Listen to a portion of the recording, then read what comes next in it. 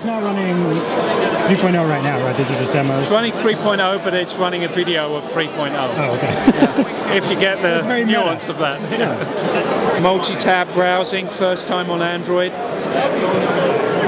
Thumbnail view. So this is Google Maps 5.0. Getting really optimized for a touch environment.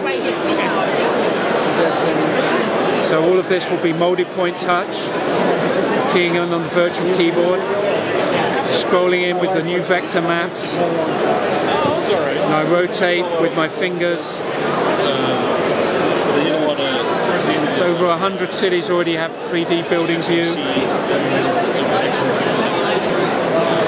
And then street view, pinch to zoom.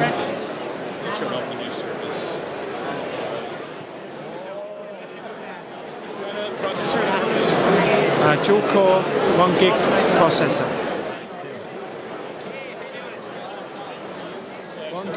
1 gig RAM, 32 onboard memory, SD support for 32. What's the resolution of the display?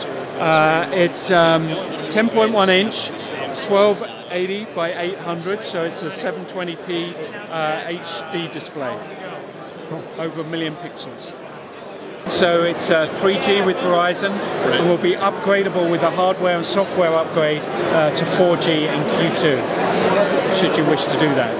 So does a hardware upgrade mean different SIM card, or? Swaps the antenna out, so you have to actually mail it in for a hardware upgrade. Okay.